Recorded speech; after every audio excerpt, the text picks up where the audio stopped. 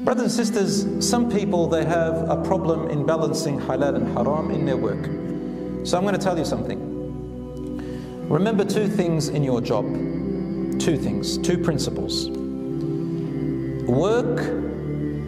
Your work is halal and in the path of Allah if you can manage two things. Number one, there is a benefit, nafa, to yourself or to the society and community.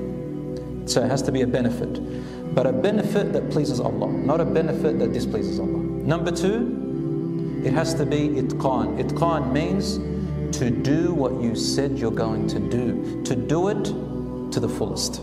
Don't cut corners. Some people, they're working till 4 o'clock. They look at the time, boss is not there, got no job. See me walking out at 3 p.m. Why? I've just stolen money.